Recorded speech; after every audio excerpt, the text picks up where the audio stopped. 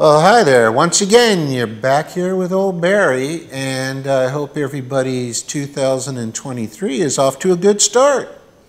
Listen, one of the things I want to bring up here is I've made it mentioned in many past posts, and that is that everything is connected, and I never did believe in total Armageddon.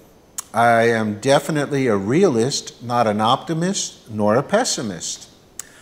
And by sitting back and doing the studies that we have done years in prior events, we found out, and I had made mention several times, that the only country I feel in the Caribbean that can be a competition to the Dominican Republic because of its size, its diversity, and its self-reliance would be Cuba.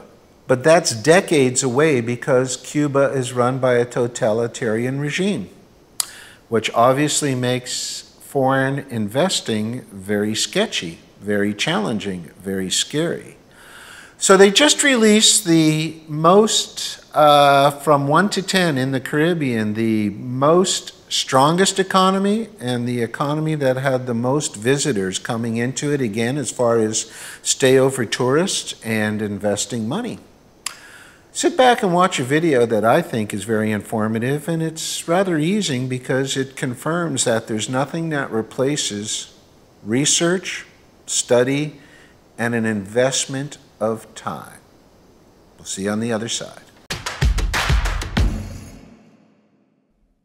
A true paradise destination for travelers coming from all over the planet. The Caribbean countries are, to no surprise, amongst the most visited countries in the world. People come here to enjoy the fantastic weather, the rich ocean life, the pristine beaches, the exotic flora and fauna, the tasty cuisine, and the amazing history and culture. The Caribbean region strongly relies on tourism for its economy, and while the pandemic has certainly hit the area very hard, reducing the numbers of visitors to these gorgeous countries to a great extent, most of them improved greatly in 2021 compared to 2020, with some destinations showing a difference of up to 200%. International tourism in the Caribbean reaches 65% of pre-pandemic levels by the end of 2022. All over the world, international tourism showed a remarkably robust performance in 2021 to 2022. Let's see what are the top 10 most visited Caribbean countries based on recently available data. Please like, subscribe, and turn on the notification bell for our future videos. Number 10. St. Martin. With 248,852 total visitors in 2021 compared to 185,988 in terrible 2020, St. Martin has seen a 34% improvement. The tourism sector is very positive as the airport passenger arrival numbers in the first quarter of 2022 outperformed the numbers of 2021 by 209% already. These numbers, according to Mr. Roger Lawrence, Minister of Tourism, Economic Affairs and Transport and Telecommunications, are almost equal to those recorded yearly pre-pandemic. The return of St. Martin Carnival, as well as a considerable number of festivals and events, certainly contributed to the rising figures, while traditional highlights such as the sailing cruises and the rainforest adventures never stopped attracting international tourists. Number 9. Carriacou. A favorite destination for travelers from the Netherlands, and more in general from Europe. Carriacou has seen a total of 190,000 visitors in 2022, in the period going from January to May. In 2021, the island registered a total of 265,000 visitors, a whopping 51.5% more than the 174,876 total visitors in 2020. Carriacou is a paradise for scuba divers, with all of its dive sites that can be reached from shore. And it is famous for its orange-flavored liqueur, which goes by its same name, made with peels of the Lahara orange, endemic to the island. Carriacou's colorful architecture and diverse heritage are also what contribute to making it very attractive to tourists worldwide. Number 8. Cuba. The biggest island in the Caribbean used to be number 2 on the list up until the pandemic. For instance, Cuba saw 3.9 million arrivals in 2017, according to the World Tourism Organization, which accounted for 26 million arrivals in the region that year. Popular among European and Canadians, but clearly not a tourist destination for Americans, Cuba has seen some harsh challenges with COVID and travel restrictions. So it is now only in the 8th position with 1.39 million travelers in 2022, but only 356,470 in 2021. Against all odds, it had more visitors in 2020. When 1,085,920 foreign non-resident arrivals were accounted for. The country lost 67% of its tourists in 2021, but seems to be on track currently. Breathtaking colonial architecture, colorful vintage cars, mesmerizing ocean floor, and popular local dances still attract tons of tourists every year. Number 7. Turks and Caicos. The nation of Turks and Caicos only saw 164,539 visitors in 2020, but went up by 146% in 2021, when it reached 404,664 visitors throughout the year. Numbers for 2022 are only available up to the first quarter presently, and we can only count for up to 138,762, but we know it's only a partial result. Powdery white sand beaches, turquoise waters, a rich history, and the 3rd largest coral barrier reef system in the world are among the main attractions for tourists to this beautiful country. The archipelago is the perfect exotic gateway for couples looking for a romantic vacation, but also for a fun family vacation. Number 6. Aruba. Compared with the 368,322 visitors in 2020, Aruba saw an increase of 119% in 2021, when 806,555 travelers chose this gorgeous small island in the mid-south of the Caribbean Sea, a constituent country of the Kingdom of the Netherlands, for their tropical escapade. Aruba means total relaxation, plenty of water sports activities, including diving and windsurfing, incredible wildlife encounters, and unique landscapes. Just like Carriacou, another constituent country of the Netherlands, its colonial-era architecture stands out and makes the capital, Oranjestad, extremely lively and colorful. Number 5. United States Virgin Islands. The U.S. Virgin Islands have historically always been one of the favorite tropical destinations for the majority of American citizens, a true U.S. playground, but not only for them. The 3 islands have very different vibes and attract different types of tourists.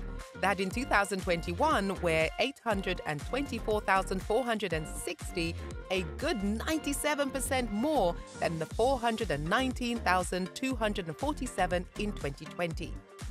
In the first semester of 2022, a whopping 598,830 tourists visited the country, so another increase is expected by the end of the year. St. Thomas is best for upscale dining, glam shopping, and nightclubs. St. John is more of a nature lover's paradise with hiking trails and its national park, while St. Croix is the largest of the 3, has more to offer in terms of culture, food, and the worldwide renowned Captain Morgan rum. Number 4. The Bahamas. With its laid-back atmosphere, rich history and culture, and unique spots, the 700 islands composing the nation of the Bahamas represent without any doubt one of the most visited countries in the Caribbean region. 882,141 visitors chose this gorgeous island chain for their 2021 vacations, 95% more than the 452,678 in 2020. Considering the first half of 2020 saw already 698,672 visitors, we can expect to pass the million by the end of the year. In 2017, the number of tourists in the Bahamas touched 1.5 million. The famous swimming pigs of the Exumas might be just calling you, or you might be attracted by its world-class scuba diving and deep-sea fishing, golf courses, and legal gambling. Number 3. Jamaica. Jamaica is one of the first places that comes to mind for international travelers looking for an exotic vacation in the Caribbean. The waterfalls, pristine wide beaches, and reggae music attract millions of visitors every year from the States, Canada, the UK, and Europe in general. While in 2017, 2.4 million travelers chose Jamaica for their holidays, in 2020 the numbers dropped to 880,404, but 2021 has seen a 67% increase with a total of 1,464,399 visitors. The uncountable natural attractions certainly explain why people choose the island of Bob Marley for their Caribbean getaway. Number 2. Puerto Rico. While before the pandemic, Puerto Rico's numbers were similar to Cuba's, 3.9 million travelers in 2017, according to the World Tourism Organization surveys. It has now taken a wider step towards the top and is today the second most visited country in the Caribbean region. The 798,842 visitors of 2020 left their place to a total of 1,664,866 in 2021, with a 109% increase. Puerto Rico is the Caribbean playground for American citizens, mostly due to its proximity to the mainland, its friendliness, and its inexpensiveness. Before we get to number 1, if this presentation was of some value to you, we would greatly appreciate it if you would give this video a like, subscribe, and turn on the notification bell for our next video. Thank you. Number 1. Dominican Republic. There is no denying of the Dominican Republic is the top country on our list, with 4,994,309 visitors in 2021, 108% more than in 2020, when only 2,405,315 were accounted for. The second largest country in the Caribbean is known for its palm tree-lined white sand beaches, its golf courses, its marine wildlife, and its upscale all-inclusive resorts. The Dominican Republic is also the most affordable destination in the Caribbean, and it was counting at about 6 million visitors a year before the pandemic. Falling in love with the Dominican Republic is absolutely unavoidable. There are plenty of outdoor adventure options, peaceful mangrove lagoons, a rich history and culture with its colonial and Spanish heritage, and tasty cuisine. The genuine friendliness of the people from the Caribbean and the countless entertainment opportunities contribute as well to making the region the most visited by travelers, and we are sure to see the numbers spiking up even further in the coming years. Well, welcome back, and hope you got something out of it. The DR also had the strongest, by a wide margin, economy also, but this is nothing new. It's been this way for multiple years running. Quite probably because it's one of the largest, but it is one of the most affordable. It's one of the best bangs for your buck. And look, like I keep saying, we're 3 years into this pandemic too, and just look at the economy differences. I'm not saying it's easy, but I am saying, and it's proving true, the question you want to answer, not will I be affected, but to what degree. I encourage my listeners to really consider, those that have something parked aside, to look at multiple countries. Also, I have described in previous videos about when you hold only paper currency.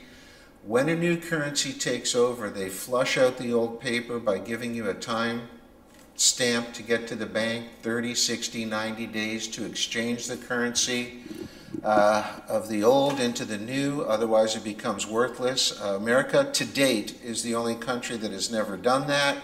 However, I do strongly believe because of the dire straits, that's going to be a first coming real soon. So I would consider strongly parking what is available, A, into different country, B, into intangible, because any tangible, whether it's silver, gold, land, any tangible, okay, does not face the exchange difference is holding paper currency. In other words, it's not going to be exchanged at, let's say, 1.5 of the old dollars will get you one new crypto dollar or one new digital dollar, whatever they come out with, okay? Because that we all don't know. We do know it's going in that direction because governments are broke. They squandered your money. There's no getting around it. It's the reason why there's so many different psyops going on right now. And don't fall prey to it. If you have something, park it. You're not spending it. You're reallocating it.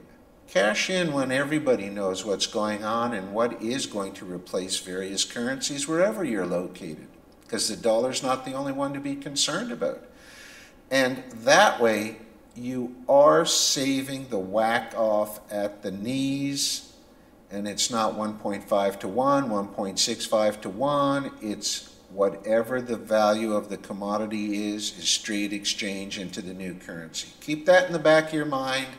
If you think this doesn't make sense, I really encourage you to look at history because it'll prove my saying is 100% accurate hundreds of times over. Look at every other ancient coin and look what they did as far as stripping it of its gold and filling it with metal, stripping it of its silver, filling it with tin, on and on and on and on till people started hoarding the real, which in our case might be pre-65 because it's 90% silver. And look at what happened. Okay, it's just a great way to bypass getting cut off at the knees. You're not spending it, you're reallocating it. Glad I did our homework for my family on this subject because it is imperative. Okay, we'll catch up with you on another video. Till next time, it's old Barry. Bye.